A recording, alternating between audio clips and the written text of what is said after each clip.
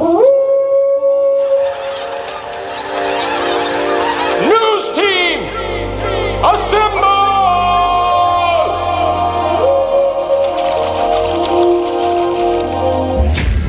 It's back and bigger than ever. It's the Unofficial 40 from Soonerscoop.com. Now, here's the entire Sooner Scoop crew. Carey, Josh, Eddie, and Bob. All right, we are back. It is the Unofficial 40 podcast right here on Soonerscoop.com podcast. We have, it's the original three amigos. I can't even say it. Josh McQuiston, Eddie Radosevich, Carey Murdoch. We've had disaster to start the day. George Stoya's car broke down on him. Well, we say that it is. He's suspended after his performance on the Eskridge Lexus postgame show. We thought maybe it's like a Lincoln Riley suspension, though. He could walk in at any time. Yeah, after the first series, he'll be back. Yeah, the first play. Wasn't there a first play? Was that? Well, it was a series, but Kyler took it 68, 70 yards. But wasn't that the end? Didn't Baker come back, or did they let him finish that drive? It was against West Virginia. Yeah, they scored. Yeah, ironically, they scored, and then he came back in the next series. So the second series. That was after the KU ball grabbing, I believe. Which, yes. To be fair, was fairly miraculous after he seemingly died in the pregame. Yeah. The jersey carry. Yeah, we talked to Orlando Brown about that out at the Baker, the top golf thing. Yeah. What?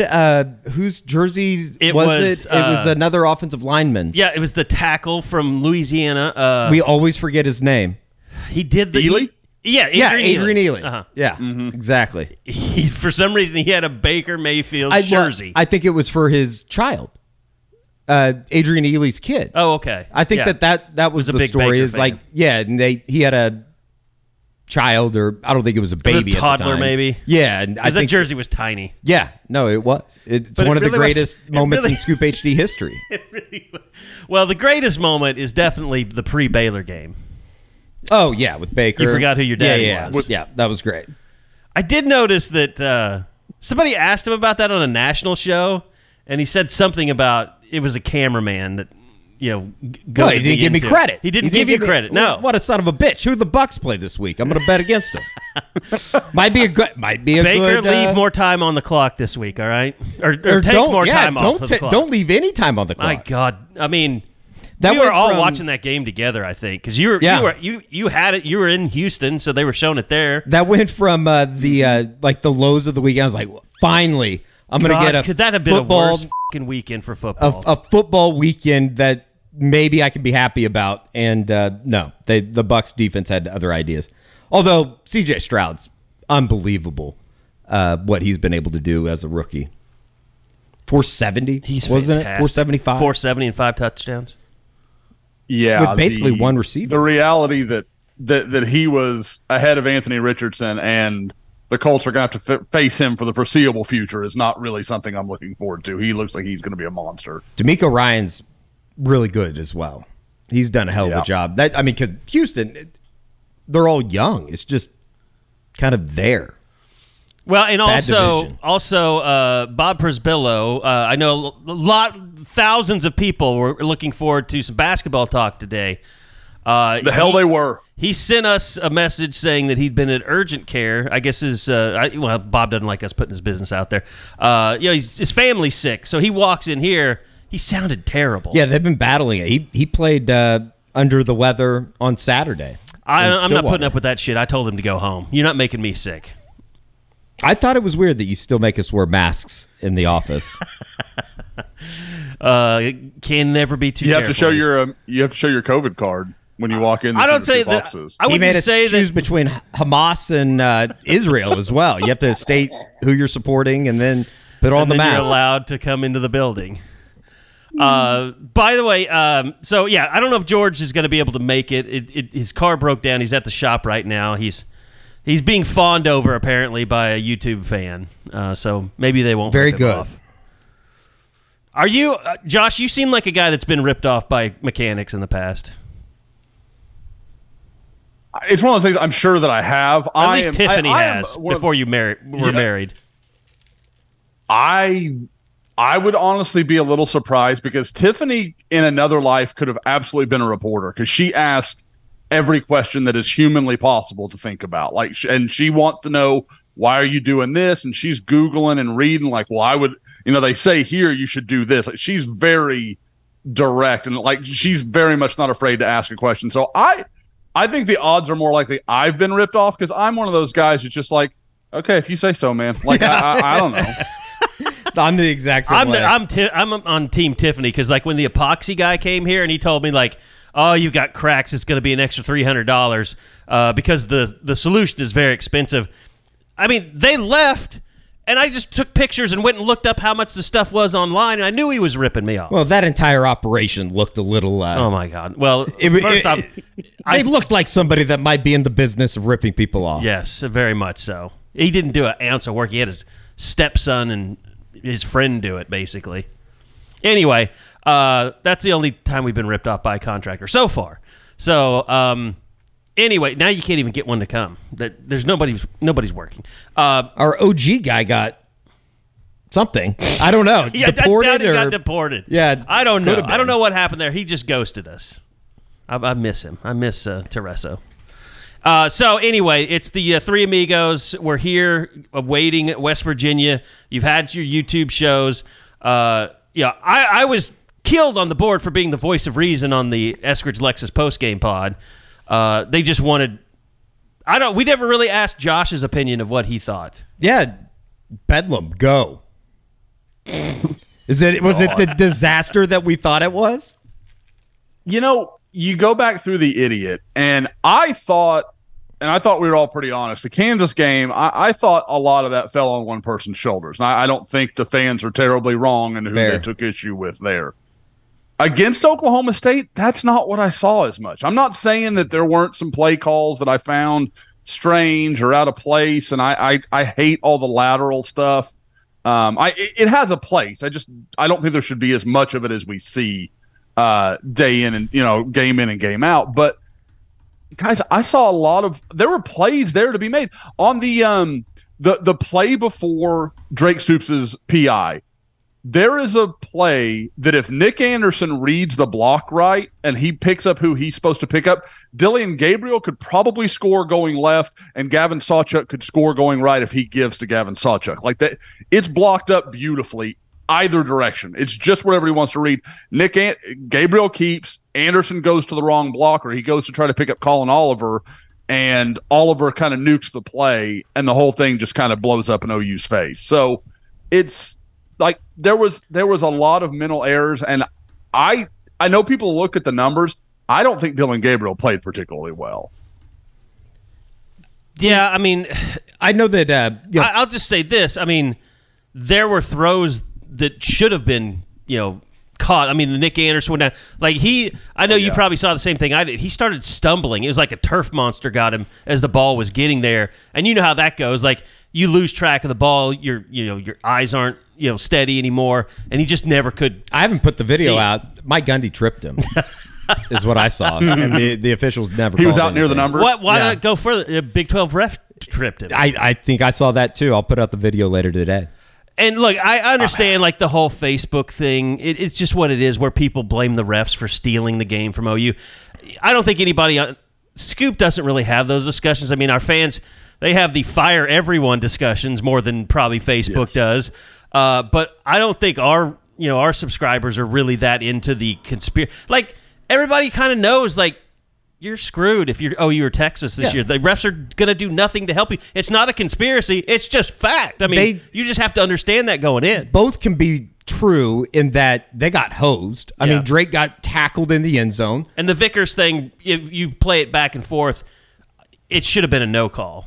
If anything, a no call. If you're saying maybe even offensive. Yeah, I mean, I think that like it looks like from at least like Dylan Buckingham's video, it looks like he gets shoved down. But with that said, as bad as the officiating was, I don't know if you can necessarily just point to that and say, oh, that's the reason Oklahoma lost. I mean, the penalties on top of the turnovers, there's so on much top of the play call, you didn't play good enough to get the benefit of the doubt that, oh, if you can just get a call here, you win the game. There's so many ways that OU self-destructed on top of the referees.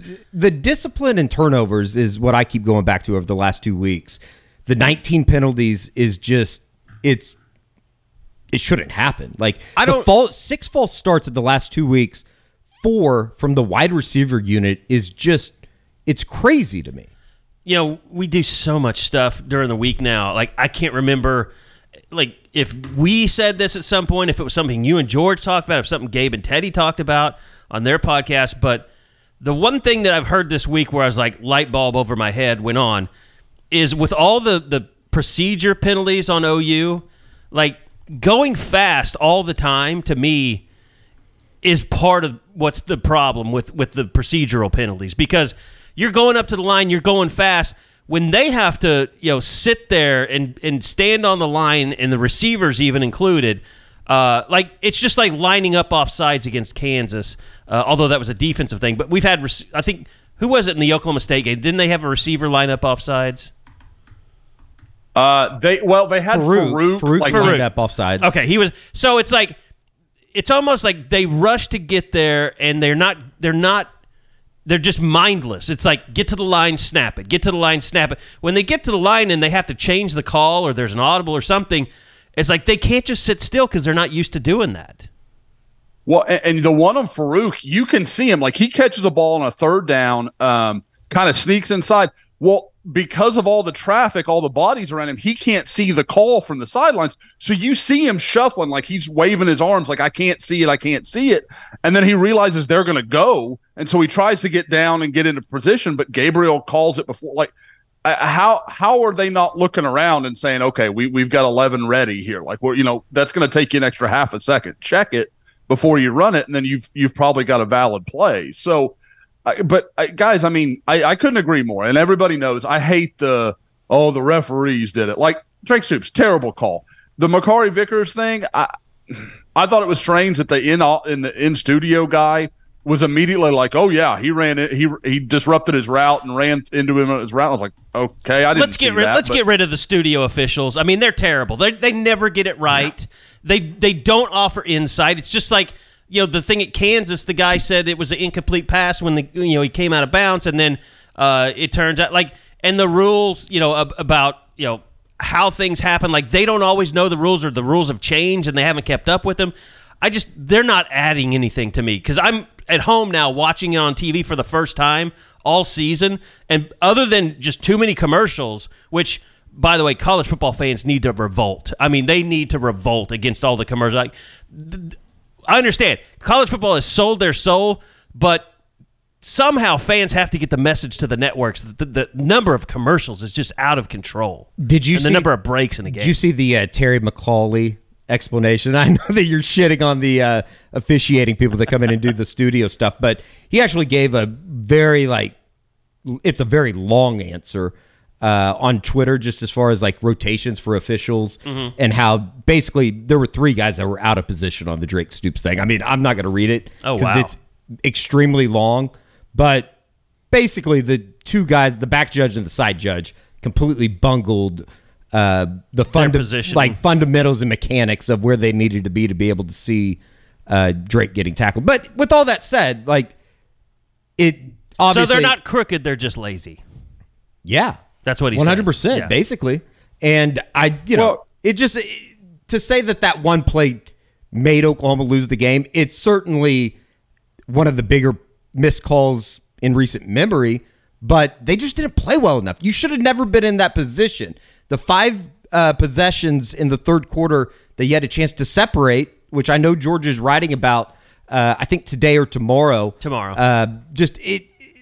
Oklahoma's inability to move the football in major key spots and take advantage of whether it be a Kansas or Oklahoma State or even Texas to a certain extent. That game should have never had to come down to what it was. It hurts them. Yeah, guys, it's 14-17. OU comes up with that first 4th down stop, drives down the field, takes the lead for the first time all day. Then they get the next series, they get another 4th down stop near midfield. Can't do anything with it. Punt the ball away. They get it back again later on the next, I think it's the ensuing drive from, I think 3 in a row was 2 4th downs and then the Billy Bowman interception to start the 4th quarter.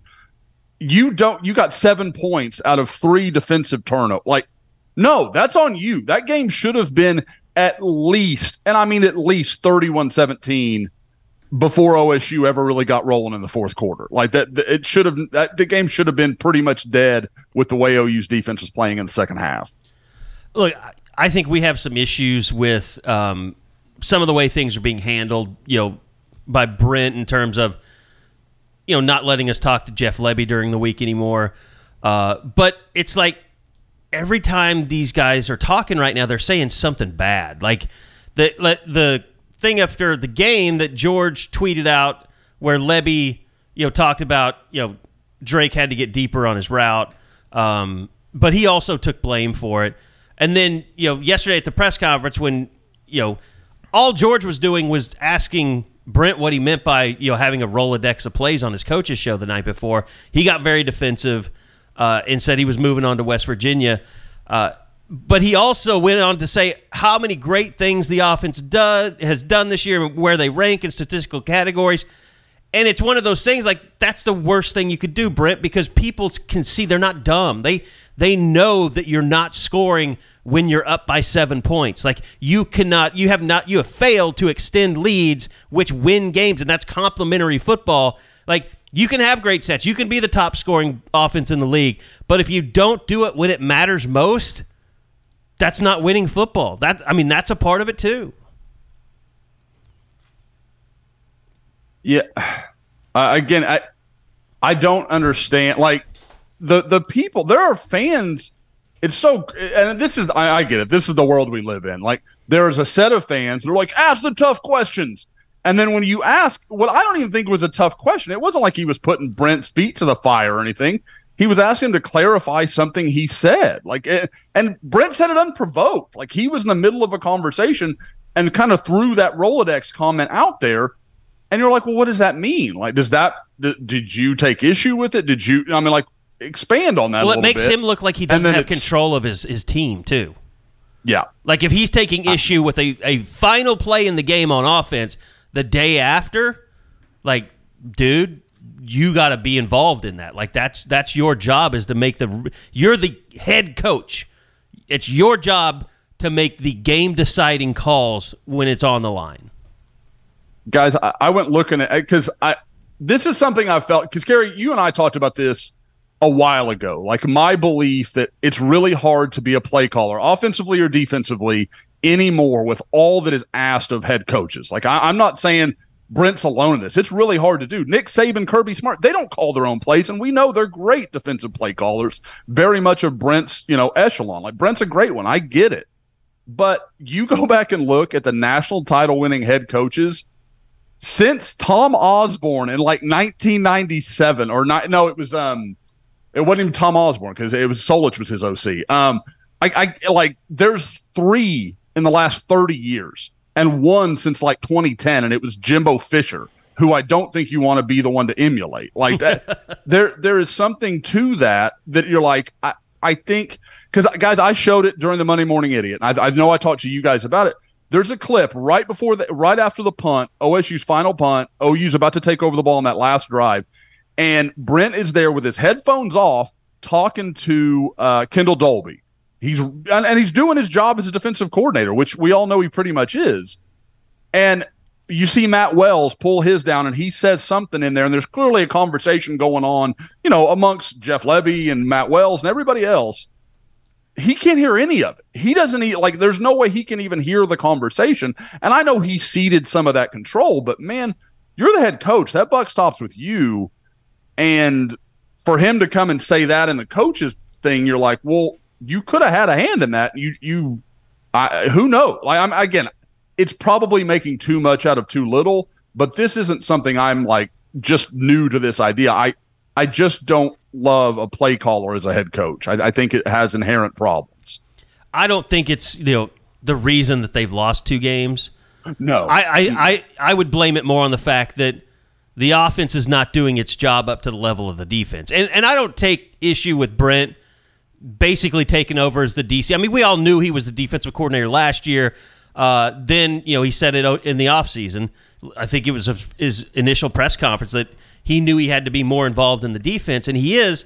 But that's what this team needs right now. Until they build a group of 11 guys that are out there knowing exactly what they're doing and what the other guys should be doing and what their backup should be doing. Like, they need that. I get that. For the program, it's the best choice right now. Now, if you go 10-2 and finish it off, you can say, okay, they're building something, and now they're recruiting, and they're bringing in all this new talent, and it's going to get there eventually. I think even if they lost another game, you're still in a good direction. I don't think you need to fire Jeff Lebby, but I think Lebby has to learn just like Brent's learning. I mean, everybody's learning together in this deal. It would be really bad if they can't finish this thing out, though, and win these final 3 games. And West Virginia's not an easy win. No, it's a big game. I mean, they certainly can't show up and play the way that they have the last 2 weeks and win. And especially if you're going to turn the ball over 3 times like they have in each of the past 2 games. Well, what were you telling me yesterday? Like, you said there was a moment on the sideline in the TCU game where somebody was telling me that Kendall Briles was getting yelled at by Sonny Dykes. Oh, no. We were just talking about on the radio how it's just really interesting how TCU's offensive woes or whatever they're going through, and the quarterback situation is completely different because they're having to start a true freshman. But it's just interesting from like a play calling standpoint how Kendall Briles and Jeff Lebby, who are brother-in-law, share the relationship with Art Briles, and they're trying to do something similar of the same ilk, I guess, of what Art Briles was doing. And it just seems like they're both lost at calling plays at times without the direction of the mastermind behind all of it. Yeah. Well, and even at Ole Miss, we've talked about this. Lebby had Lane Kiffin. Yeah. And when he was at Central Florida, he not only had Kendall Briles, but he had Josh Heupel. It's almost and I know that I feel like it's just a broken record as far as coming in here every week and saying like they have big plays and then they back it up with just some of the most asinine either play calling or execution that you could even possibly think. Like the 49-yarder to Nick Anderson, you get out of a 3rd and long, and then you're trying to direct snap to Javonte Barnes. Like, I just keep doing what you're doing. When you say, like... But then, like, the Drake Stoops touchdown in the second quarter, or second or third quarter, what a great play call. He was wide open, comes out of the backfield. It's just like, why can't you do shit like that every time? And I know that's so easy. I know you said Dylan didn't really have a good game, but if you think of the big third downs that he picked up throughout that game, they're not even in it without those. And it was because it was because he got put in bad positions with maybe a call that didn't work here or there, or, the trying to run a little too much or whatever. But like he had a lot of not 3rd and medium or 3rd and shorts, but 3rd and longs that he converted in that game. They had a bunch of 2nd and short. He did. Just real quick, they had a bunch of 2nd and shorts too that all of a sudden become 2nd and 10 because somebody jumps off sides. Like you pick up 5 yards on first down, you think you're rolling, and then false start and you're having to move back. Or 2nd and 6, that becomes a 2nd and 11 because a wide receiver jumps. Go ahead, By Josh. the way, before we do that, I want to get Josh's eyes on that as well. But we'll remind you, it's the Enjoy Vision, Fresh Perspective Look Around. And, we're going to wrap up the Oklahoma State talk here pretty quick. But, Eddie, I will say, I want to give a shout-out to Dylan Buckingham in this segment because I thought what he did after the game, and he also got the call inside, which you kicked yourself after you saw it because you're like, I was pointing in that direction. Yeah, You didn't expect Brent Venables to get a personal foul though after that. No, I was just completely shocked. I was shocked that they had thrown a flag, and then I was shocked that they gave Brent the quick. I saw it in real time. I had my camera down to the side, and I was like, shit, I probably should have been recording that. But what I really want to give Dylan credit for is he followed Trace Ford around after the game was over. Yeah. Just tailed him to see what happened and the players that were coming up to him. And, it was really funny because he and Mike Gundy were walking towards each other, and it was like they both just veered off. And I think maybe they shared a little glance, but Mike Gundy, he might need to go to Enjoy if he meant to say something to Trace Ford, because he totally missed him and walked right by him. Since going to Enjoy Vision to have LASIK, Saturday was the first time that I just wish they would have put bleach in my eyes. But Enjoy Vision is the best laser vision center in Oklahoma City. It's not even close. The combination of mind-blowing technology, experienced eyeball surgeons, and exceptional patient care was life-changing for me. What they're doing for the Unofficial 40 listeners, giving $400 off of LASIK. All you got to do is go to enjoywithme.com. That is the letter N, J-O-Y, withme.com, and use the promo code U40 for $400 off of LASIK. Enjoy Vision. This is where you LASIK. All right, and now, Josh, back to, I know what you want to say. I wanted to give you your time, but we were talking about the big plays that Dylan was making on third downs. It really kept him in the game.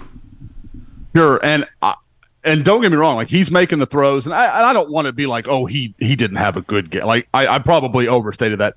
I think he left a lot out there, I guess would be the way I would say that. The deep balls to Farouk. Now, it begs the question, why is Farouk your deep guy? That's not his game. Like, that's not where he's best. Now, he made an incredible catch on the one. There's no doubt while being interfered with. But again, guys, we talk about this every week. The personnel decisions are hard to explain. They don't marry well to what's being called. And I get that when you're doing hurry up, like, it's not always going to be perfect. I really do understand, but there's just stuff that doesn't make sense. But the guy that I've got to say that I thought, during the game watching him, I thought he played well. Watching him through the Monday Morning Idiot, Drake Stoops, Oklahoma State had no answers for Drake Stoops. He played game of his career. Maybe the best game of his career. Yeah, he was unbelievably good. It's unfortunate that it probably gets overshadowed because of the loss and because of the way that the offense, in essence, failed at the end of the game.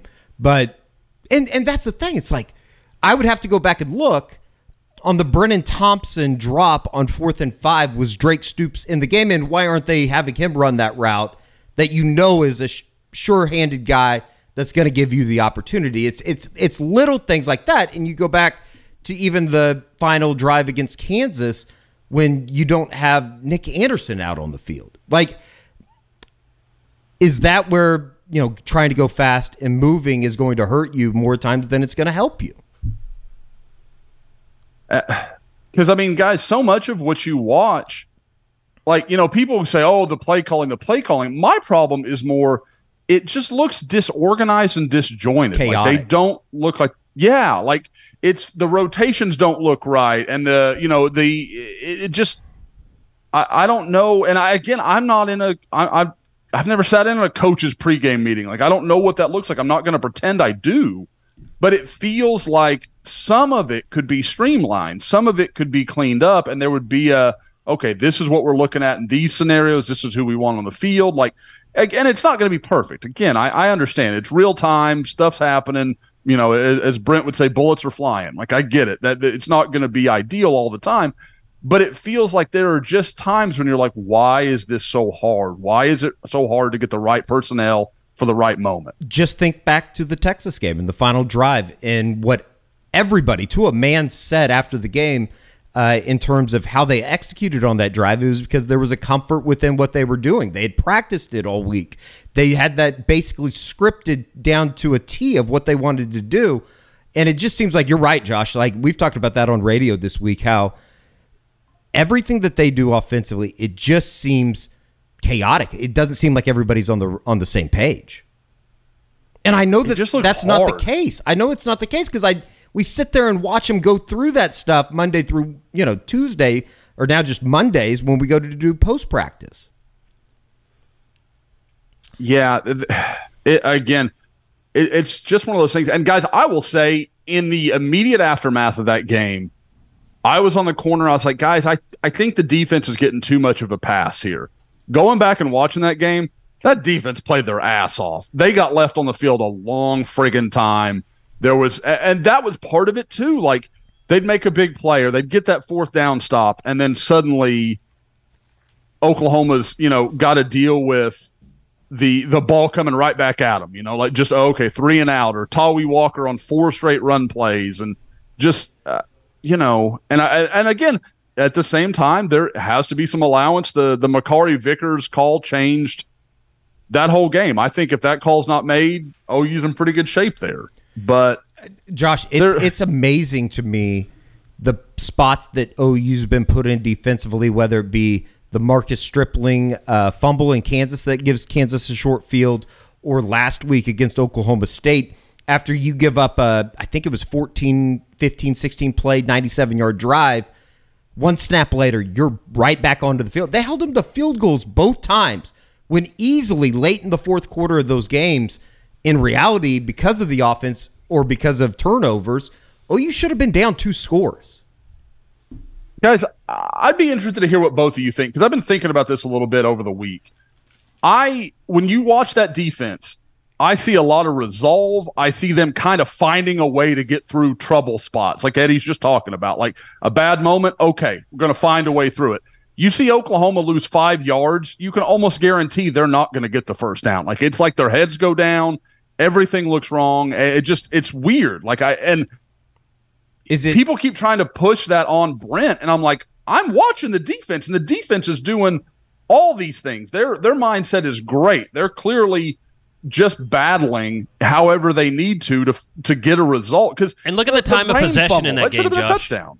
Look at the time of possession in that game. Early especially. It was like 13-5 at some point or something like that. Well, and they're not helping themselves because they try to go fast, and then all of a sudden you have a 50-second series and they're having to punt the ball back. But is it looking too deep to say that they trust their coaches to put them in the right spots? The defense, as opposed to the other side of the ball? I mean, I think that's probably a little too deep to look into it, but, I mean, it's worth at least throwing out there. You wonder a little bit, because, you heard Brent talk about last year, you'd get guys that were, he didn't call it grabby. What did he call it? Just when they were trying to do too much. They were trying to do what was beyond their assignment. Instead of doing their job, they were trying to cover up and do other people's jobs for them, basically. Yeah. When he just needed all 11 guys to be doing their job. Exactly. Because that offense, guys, when they got out of their own damn way, they moved the ball all day. When they could run somebody brought this up, and it's a guy I gave it credit to last week, and he brought it up in board chat, JWool13, and he's like, the offense finally has a run game. They have finally found a semblance of a run game that's fairly consistent. They've got 2 backs that have done well over the last couple of weeks, and now they're passing. Now they don't seem to have an identity. It's like they can't, like we've talked about over and over, they can't live with prosperity. Is it just a coincidence that it seems like the run game's settling in along with a offensive line that has 5 guys? And a lot of gap scheme, a lot of pillars, that's not a coincidence. They just block it better. They play better when they do that. And how you wouldn't continue to just go back to that repeatedly is just that's where you start talking do they need to make a move at offensive coordinator if you can't stick to something? That's my biggest issue, is that it's this desire to shove this square peg into a round hole when clearly they can run gap and they look super comfortable. Guys, Caden Green looks like a future monster, and I don't know how they're going to get him away from the guard position, because him pulling on some of that stuff, he is a killer out there on the edge. All right. Look, it's going to continue, and this week, Jeff Lebby's going to get graded all over again by the fan base. And I do think that there is one thing that we need to touch on that we haven't really talked about much of the week. It's kind of, not that it's gone overlooked, but I stepped away from that game, and my main thought was, my God, you don't have Danny Stutzman on defense, and he is replaced by a guy that's young, and he leads both teams in tackles with it. If OU wins that game, Kip Lewis is Big 12 Defensive Player of the Week. I mean, 100%. The guy that was named, he should have been anyway, because the guy that was named was playing for Oklahoma State on the other side. It's kind of like Stutzman not being on the Butkus semifinalist list. Nobody's getting any credit there, but. My God, I mean, here's the question, Josh, because this is what everybody's posing. What do you do? What do you do with Kip Lewis moving forward? You've got Jaron Canick, and I said this before. To me, Jaron Canick's season looks a lot like Danny Stutzman's season did last year. Probably a little bit better, because there were some times when Danny Stutzman just, you remember that Baylor game? We talked about that. Mm-hmm. Like he just ran through the wrong gap and just left his gap wide open at times. Like you would see that kind of stuff. I'm not really seeing that kind of mistakes by Jaren Kanak. Maybe, just not being in the right place, not making the tackle, not being in position to make a tackle. I mean, I'm not on the bench Kanak for Kip Lewis train because really I think Kip Lewis, I don't know. I mean, I don't know. I don't have an answer really. I don't know what you think should happen. If they feel like Danny Stutzman can move to Mike, I move Danny Stutzman to Mike tomorrow, and Kip Lewis is my starting will. Like, guys, he makes mistakes. I'm not saying he doesn't. When all year has Jaren Kanak looked like that at any point this year? And I get that Danny Stutzman moves to Mike. He may not be as effective. I understand. But he's going to be better than Jaren Kanak, or I guess he is. The distance between him and Jaren Kanak is smaller than the distance between Kip Lewis and Jaren Kanak and what I'm seeing. So, I think that puts probably two of your 3 or 4 best defenders on the field at the same time. Like, I'm just not going to let that go to waste because I might hurt somebody's feelings. Like, I think it can be good for Jaren Kanak to have a little time, sit over there, see it, talk to Brent while he's seeing it, just learn what he's, okay, this is what we should be keying on. This is what we should be looking at. And again, if Kip misses it, okay, fine. But guys, I'm not opposed to Kobe McKenzie and Kip Lewis being your starting linebackers going forward. Like, what if you just rotate? I think yeah, and that's fine. What's that? I think Danny's playing this week. I mean, if he's healthy enough, you need him on the field. 100%. 100%. Guys, that's the thing. Like, you look at that defense, it wasn't bad against Oklahoma State. And, I mean, really did a bang-up job with Ollie Gordon. Like, I mean, if you'd have told me that was the performance OSU was going to get out of Ollie Gordon, I said it last week. I didn't think there was any way OSU could win that game. Alan Bowman playing out of his freaking mind, I did not have on my bingo card. Well, that's what happens when you don't really cover receivers when you're playing man-to-man. Yeah, I mean, and some of that is Oklahoma was just beat up at corner, like you get it. But even, I mean, they got a hold of Woody a couple of times, and it's also crazy. It's also crazy though, in talking about like what Casey Dunn's done with Oklahoma State offensively is. I think the general thought is they simplified a lot of stuff. All of a sudden, that thing gets moving. Like how Oklahoma's offensive coordinator can't just look in the mirror and say, "Let's do the simple stuff first, and then we'll maybe get into running a ill-timed reverse led by the running back catching a snap." Like it just, I'm not even mad anymore. It's just like, what the f*** are you doing?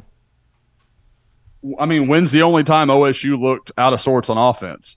When they did that stupid trick play, yeah. Ollie Gordon throw. Like they got too complicated. Like, what are you doing here, guys? You're moving the ball.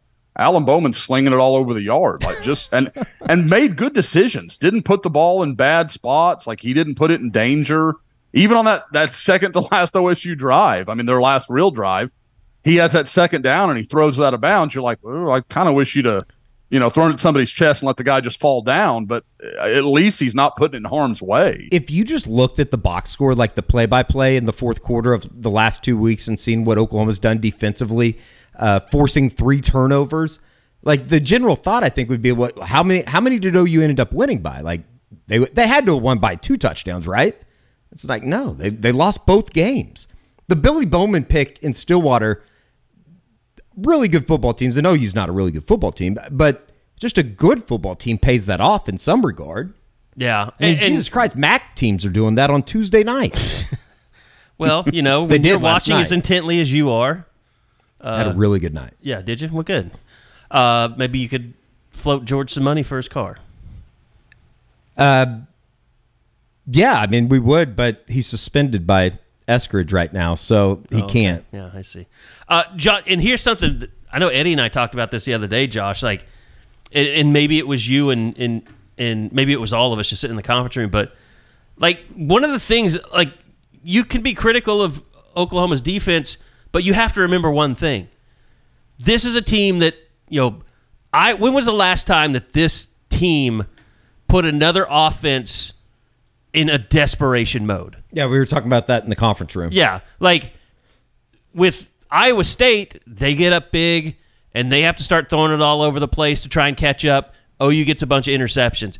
When you're playing behind or even the entire game, like Cincinnati's probably the last time maybe where they could really take advantage of Emory Jones.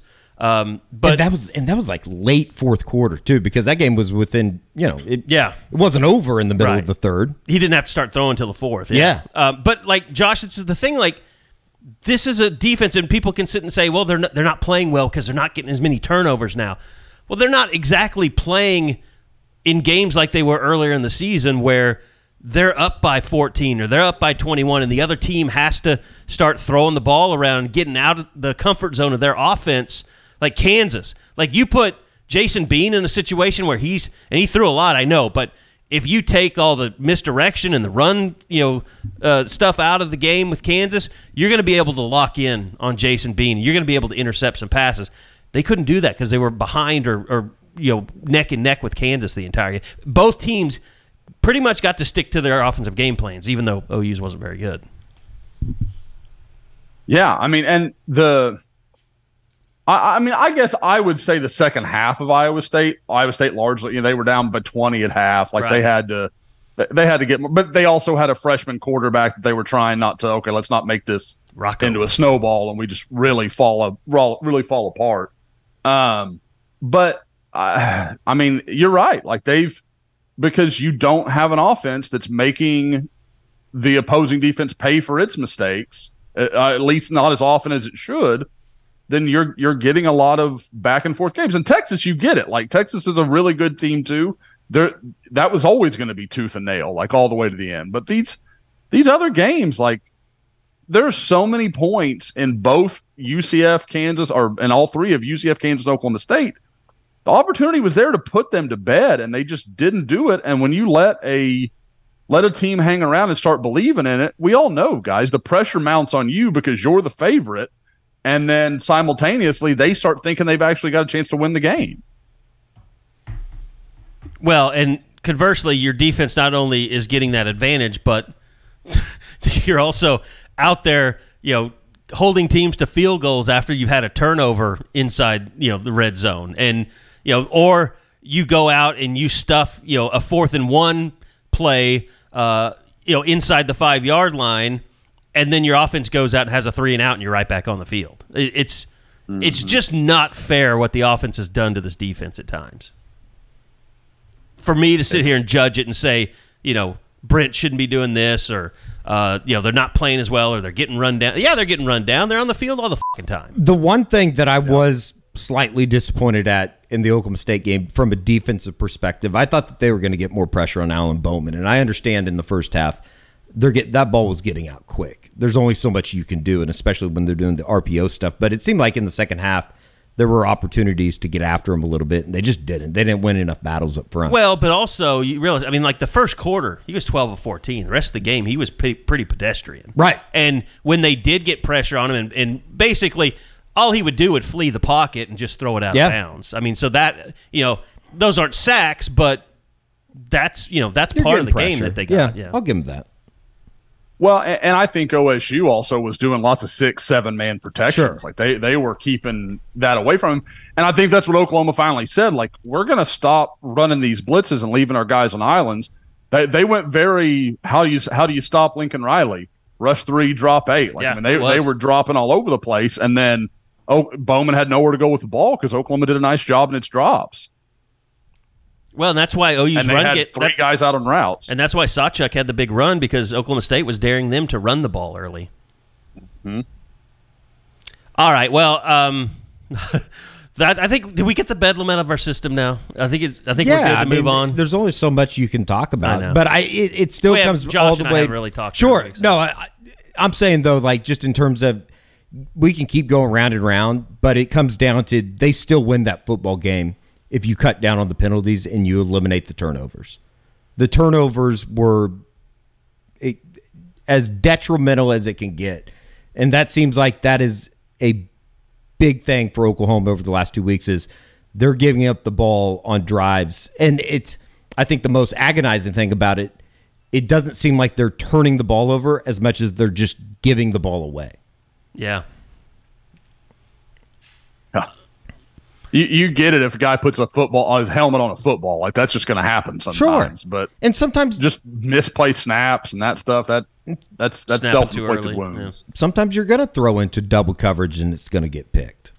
It was interesting talking to It's a dump throw. to Dylan Gabriel this week. He met with the media, went like 24 minutes. And it was a lot of just chit-chatting toward the end. He was talking about surfing and, his like just living in Hawaii and the life and stuff. And but it did start out, kind of melancholy. Like, I don't know if George asked him, but George asked him if they were going to be able to get it turned around. He's like, I don't know. We'll see Saturday. We'll see Saturday. Like, yeah, I mean, he's like, I'm sick of the talk, basically. Yeah. I want to see the team do it. Yeah, 100%. They know that. Guys, I would say Drake go ahead. Stoops probably fired me up more than anybody. Yeah, the comment about like why he plays football was, I mean, that's as Stoopsonian as it could possibly get. Could have been coming out of Bob Stoops. Yeah, I mean, it was the video makes it even better because it like his mannerisms, everything about it. It's like that's Bob. When he said what when he looks to his left hard like that, I'm like, Jesus, that's Bob. Like, I mean, like that was exactly who that looked like. Who's saying that? Well, I've heard Bob say that before. The funny thing is, and I know, it's after the game, and even now, you just look at the thread titles on Sooner Scoop, and it's like a minefield of, oh shit, I don't want to get involved in that. But I really like last night. I get home. Eddie and I were up here late. We had somebody coming by the office, and we were talking to, and like I'm going into my driveway, like pulling into my driveway. It's probably 8:30, and I'm thinking to myself, like, okay, what do we got to do tomorrow? We got to do the pod 11. And then I'm like, holy shit, is it really Wednesday already? Like, there's 3 games left. Like, all the crap that we've all been through, all the posts that you guys have made, all the podcasts that you've listened to, like, here we are, 9 games into a season, and it seems like it just started yesterday. And, like, when you hear Drake Stoops say that, about they work for this and nothing's they have something to play for, it's like, well, yeah, we're going to keep writing and we're going to keep doing YouTube videos, we're going to keep doing podcasts, and like we're not going anywhere, we're still in this thing. And it's just like just get off your asses and let's see what happens in these last 3 games. I mean, this is still a season that everybody was saying if it's 10-2, 9-3 and not another losing season, that's progress.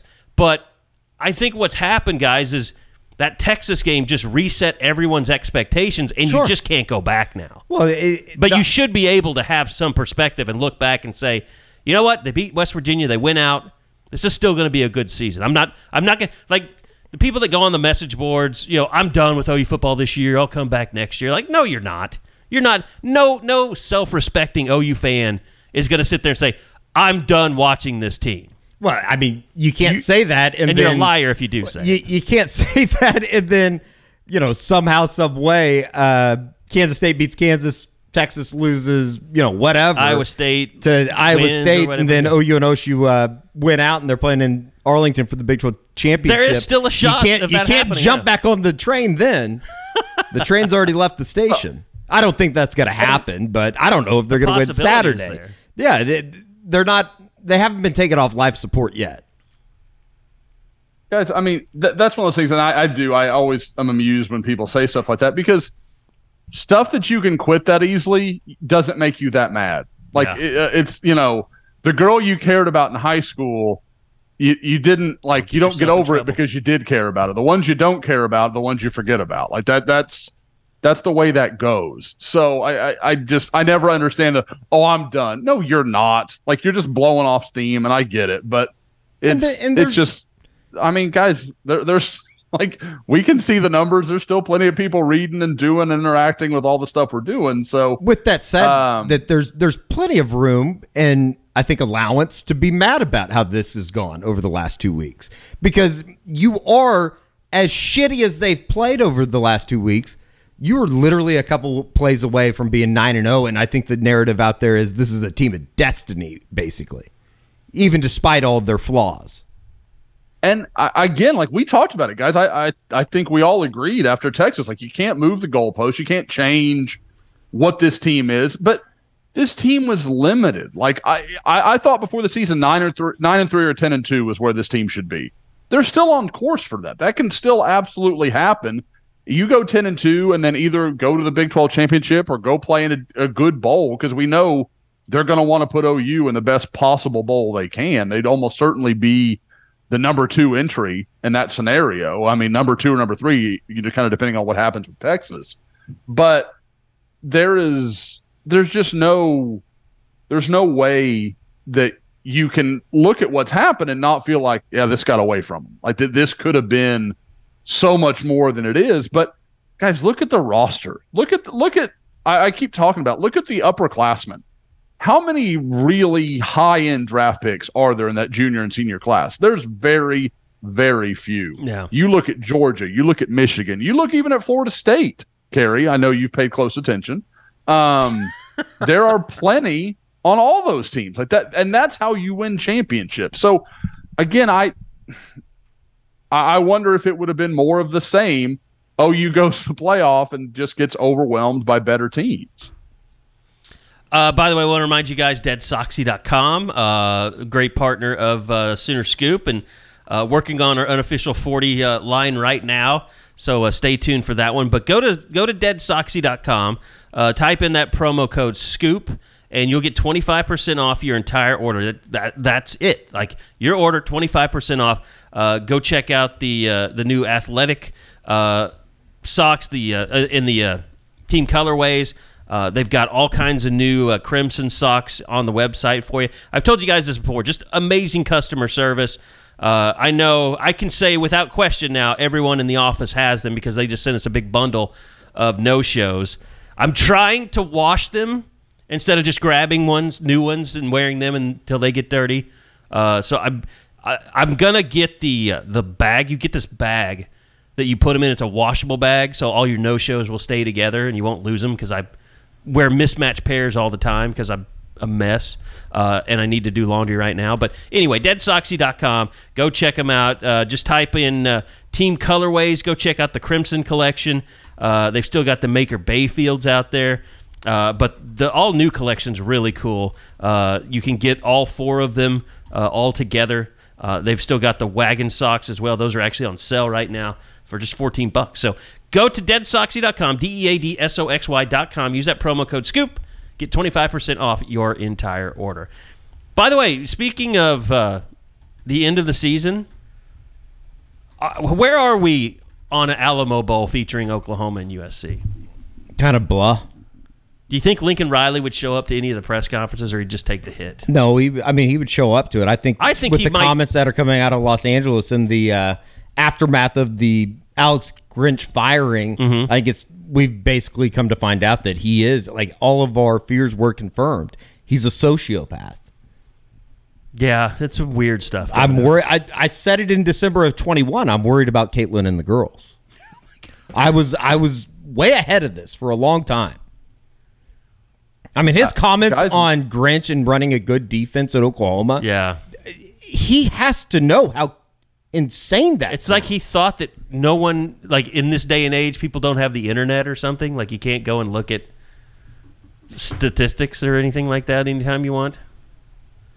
Yeah, it was like the 1940s, and he was coaching at Minnesota in his previous life, and no one on the West Coast knew anything about Big Ten football back then. Like, did they make him go out there like on a covered wagon?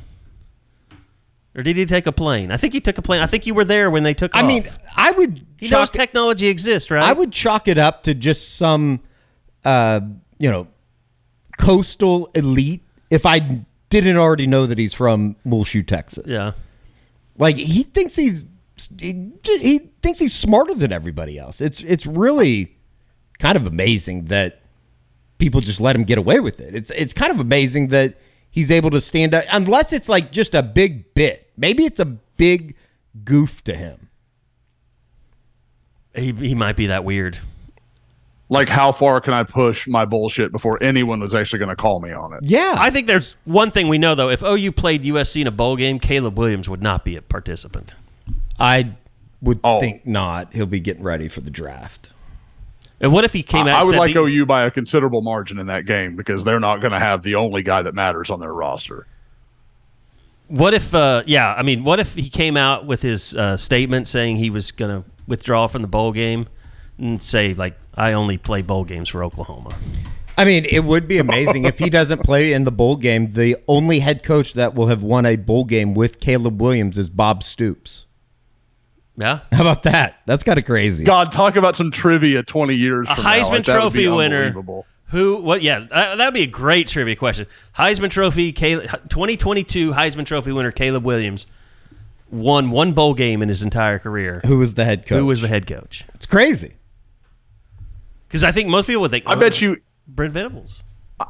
I bet you even now, like 20% of college football fans would get that right. And, like obviously the OU fan base would remember, but anybody outside of OU, and probably I bet you even Oregon people don't remember it that way that well. I don't think anybody watches like the stuff that built America. They had the one on Trivial Pursuit, like how it got invented. That was fantastic.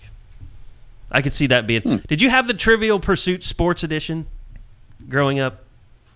No, I had the regular one, and that's why I never got into it because I would try to play it when I was like 10, and it was these massively difficult questions. I was like, that game, I'd never want to play that.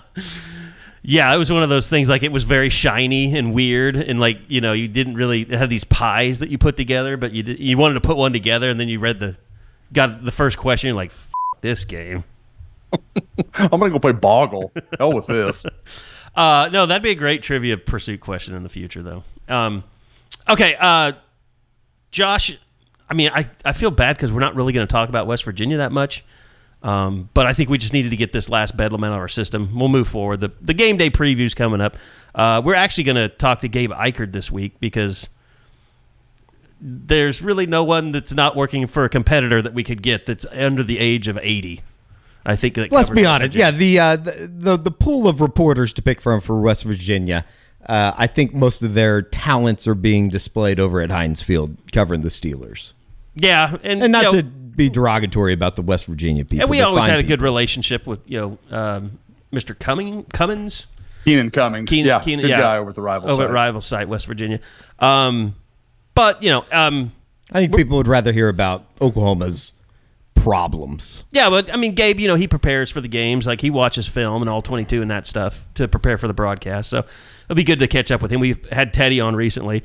But Josh, I know we had a pretty extensive recruiting report on Monday with a lot of video, but IMG went out there. I think, we were talking about this yesterday, Eddie, like the least football name, Andrew Marsh sounds like someone that covers, a NBA team like in Minnesota. Like it doesn't sound like a top 100 wide receiver or the top overall wide receiver in the 2025 class. Yeah, and you hear him talk, and he is this really soft-spoken, not like this alpha dog guy you would think, but then you watch him play, and I talked about it on the recruiting report we did earlier this week. Guys, he's just nasty. I don't care if you're talking about as a receiver, and he's taking short stuff and breaking tackles or, going over the top or making leaping catches. Like any way that you want to throw that kid the ball, he'll make a play for you and probably do something with it after the catch. But it's his, like we've talked a lot this year about how much the blocking has really improved under Emmett Jones. I don't know, Emmett Jones is going to be like, just go be you, dude. Just go out there and just kill some people. And he may actually have to pull him back a little bit because Eddie and I talked about it on Monday. That poor kid from Katie Morton Ranch wanted no more of Andrew Marsh. They ended up flipping their corners because they had a real good one, the kid that's committed to Minnesota on the other side. And they were like, this poor kid's we're going to have to get him counseling after this game's over if this continues. He got bullied. There are school districts within the United States of America that would probably kick him out of school because he was so mean to this kid. And not just from a physical standpoint, he caught everything. That catch and run that he has, I think it's his third or fourth touchdown in a 5-touchdown night. to catch the ball and then break the amount of tackles. It was CD Lamb-esque at the Cotton Bowl. There's some Lamb to his game. Like, I mean, because he's so long. He, like I said the other day, he's got huge hands. He catches everything that's close to him. And, you know, you throw in that, and then, like I said, he's got some speed to separate. He's very adept as a route runner. You know, one of these guys that really works on it year round, does a lot of 7-on-7, works with trainers. You know, Andrew Marsh is as well as, you know, well refined as you could be for a high school junior receiver. Very, very good. He's to me, he's a no doubt, like, once he arrives on campus, he'll be part of the wide receiver rotation almost anywhere he goes. In your trip to IMG, it seemed like in the tape that you sent back, and I don't know if this is fair to say, I was more interested in the highlights from Jaden Jackson, but the interview from David Stone. And that's not to say that David Stone didn't have a really good night. Yeah, David's a 5-star. David did what you expected David to do. Like, he dominated. He had some huge plays. IMG moves him around all over the defensive line. But when you watch, you watch that interview, any of the talk of, Alabama's calling him or Miami's still trying, or, you know what, I don't see how you could watch that interview and be worried about David Stone. Like, that's a kid using terms like we and us and, you know, just got to get this right. And, you know, he was very, very positive about Oklahoma. And I think anybody that had any concerns, I really feel like that interview, if you haven't watched it, go check it out on the Sooner Scoop editorial page. Is absolutely, on YouTube. That should put it a lot to rest. And David and I go way back. I've known him since basically the start of his, high school, not just his high school career, but his, first day of high school. I was there to see him the spring going into his freshman year. So he's a kid I've known for a long time. And, he comes off very easy and, easy to talk to. But to flip to Jaden Jackson, just a guy that I'd never had a chance to see before. I liked the tape, and seeing what some, have said about him, it matches up. Very physical, powerful run defender. Kind of reminds me of like an Isaiah Coe type of player. Very, very strong point of attack, but has some ability to get underneath a block, going to create some pressure. I was very impressed, and I know at On 3 they've got him as a 3-star, but he's a 4-star player to me. I don't think there's a lot of doubt in my mind. Is he so massive, like, that his pants shred at the knees? Like, it looked like he needed to have 2 pairs of pants, like, sewed together to fit his body. Now, like we talked about on Monday, it was senior night there at IMG, and his family, they're big people. Like, yeah. Jaden comes by that very naturally. His dad's a big guy. Like, his family, they are. There was never any hope of him being a wide receiver. That man was going to be big from the time he was born. Big dude. He looked good. This weekend, you've put it out there already. Grant Brix is coming to town. Is this like a make or break weekend for OU? Like, if he comes to Norman, takes his visit, and then doesn't commit in, say, a week's time, does that set off alarm bells for you? I think it would. To me, this is, and I don't so much mean that, like, I expect him to pick OU if he comes this weekend. I just think this almost has to be the last visit. Like, I've not heard any talk about a Kansas State trip. I think the talk for a long time about this being between OU and Nebraska, which is a belief that both staffs have had for quite some time now. There's been a lot of K-State talk from K-State people, but I haven't heard it as much as of late. I think this is kind of the final check. I could see him going home, sitting down with his parents, talking things over, and then making his choice. Could something happen this weekend? Sure, it's possible. I don't think it's overly likely because that's not really the way he's handled stuff. It's been, and again, with Grant Brix, it wouldn't shock me if he says nothing between now and signing day and kind of like pulls an Arch Manning and just, oh, hey, there went my letter of intent, and the school announces his commitment, whether it's Nebraska or Oklahoma. So I guess I would say it this way. If he makes a decision in the next 10 days, I think that's very good news for Oklahoma. If he doesn't, you're right back to where we've been, where you're just kind of guessing what Grant Brix is thinking. Which has been quite a celebration over the last month and a half, it seems like, with this kid. Every time you think you have a read on him, he'll do something else, and you're like, well, I didn't see that. I mean, again, I thought the Nebraska truck move, I was like, well, that's desperation. That's them trying to slow this all down. And then you heard how the visit went from our guys at our Nebraska site, Sean Callahan and all those guys. They were very confident that visit went very well. I think he gave a lot of people a really positive impression of where he was with Nebraska. And then almost immediately I started hearing, but don't go to sleep. He may show up at Oklahoma and West Virginia. And, you kind of wondered, and Grant's made some changes to his plans through the last 6 months. I mean, we've all seen that evolve over, various points of time. And now to watch him, that we've been able to confirm he will be coming down. He's going to make that trip. That's just huge for Oklahoma. And I've got to take that as a good sign. OU's getting the last, what I assume will be the last visit. And if that's the case, that usually ends up well in a race like this. Nebraska fans have to be so pissed. Like, if Oklahoma gets him, it's like they lose everyone to Oklahoma. The only guy on that roster I can remember them flat out losing to Nebraska is a kid named Turner Corcoran from Kansas that picked Nebraska several years ago. Another offensive lineman, which was, then was at least with Matt Rule, I'm like, I can see buying into who Matt Rule is and what he's about and that kind of stuff. But then you were like, I don't know what you're buying into. I don't know what it is you're looking at. Okay, so 6 o'clock kickoff, is Oklahoma like scrambling to get extra guys to come in this weekend, knowing that they have a little bit more time and maybe they get some guys from out of state to fly in on Saturday? Yeah, I think you're going to see several guys, like a bigger list. Because I think at one point TCU was clearly going to be the kind of final big one, but you don't know when the kickoff time is going to be on that. TCU hasn't quite been what everybody thought they were going to be. We've known, so that changes the math. We've known on the TCU kickoff. It's been 11 a.m. for a while.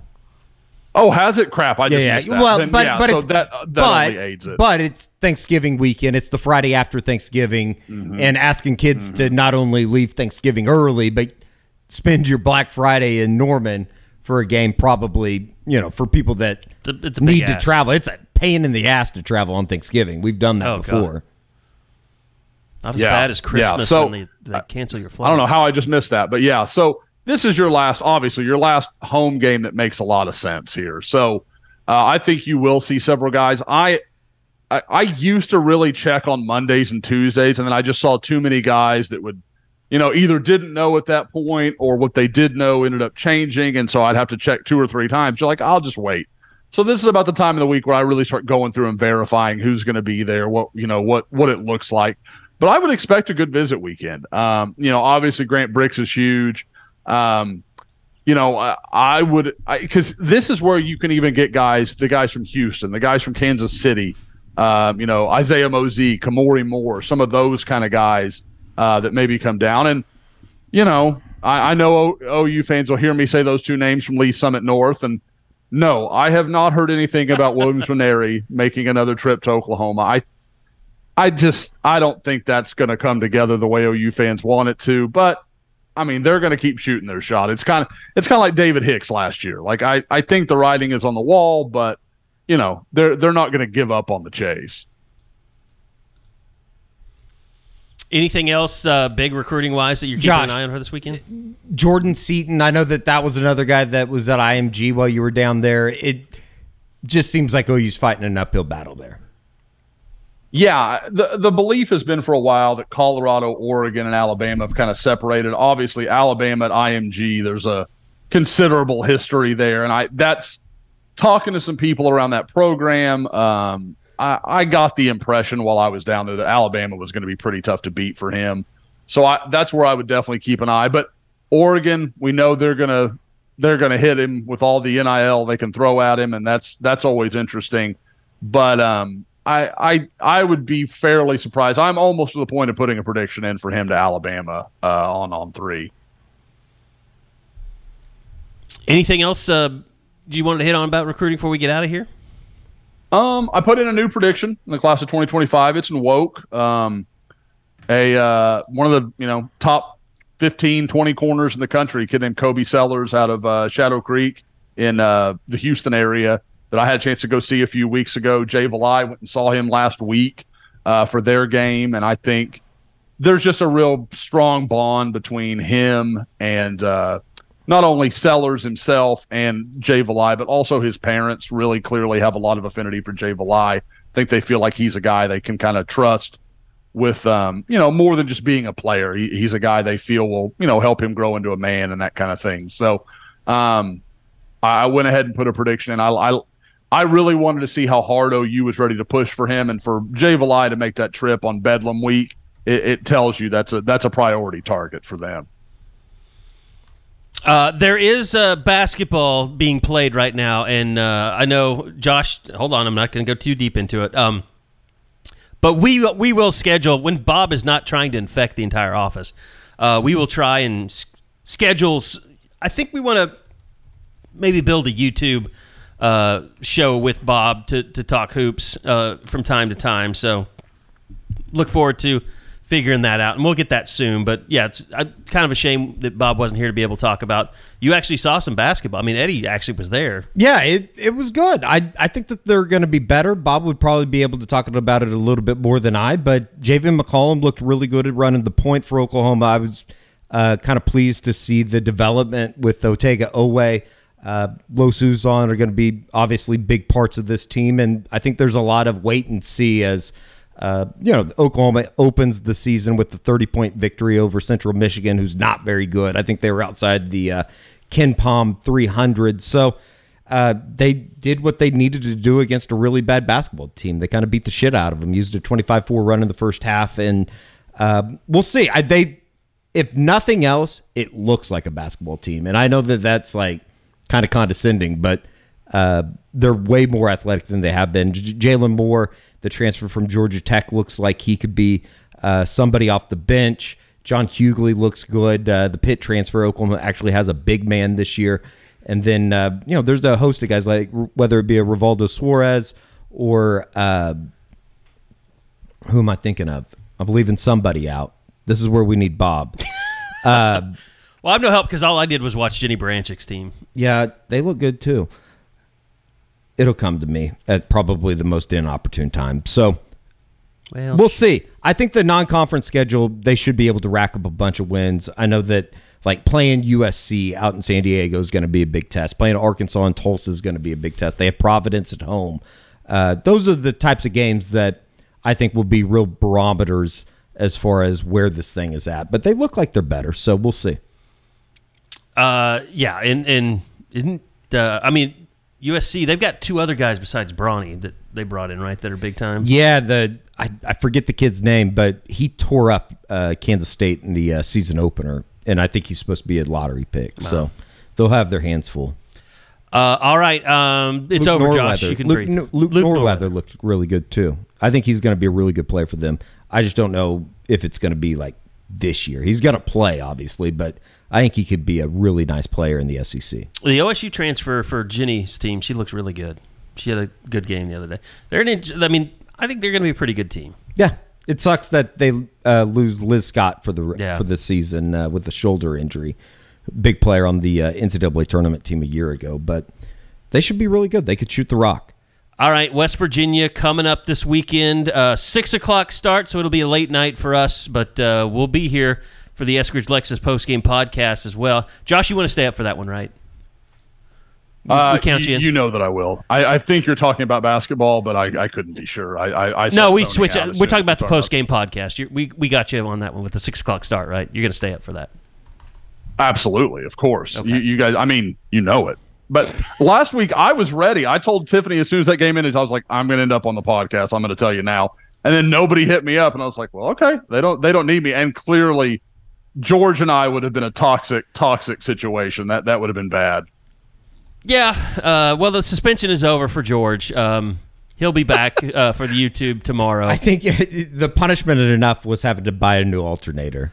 Yeah, he sent the price, and I think he's getting ripped off, but he's got a battery included in there too. But anyway, apparently the guy that said he was a big fan of the YouTube show wasn't really a fan. Hey, man, not giving a good bills got to get paid somehow. Yeah. I mean, in this economy, he's like, this guy's big on YouTube. We're gonna charge him a lot. All right, that's gonna do it. I'm not going to get in trouble for the redneck voice now. That's going to do it. Appreciate it, Josh. Appreciate it, Eddie. We'll be back all kinds of platforms, but definitely the Eskridge Lexus postgame podcast.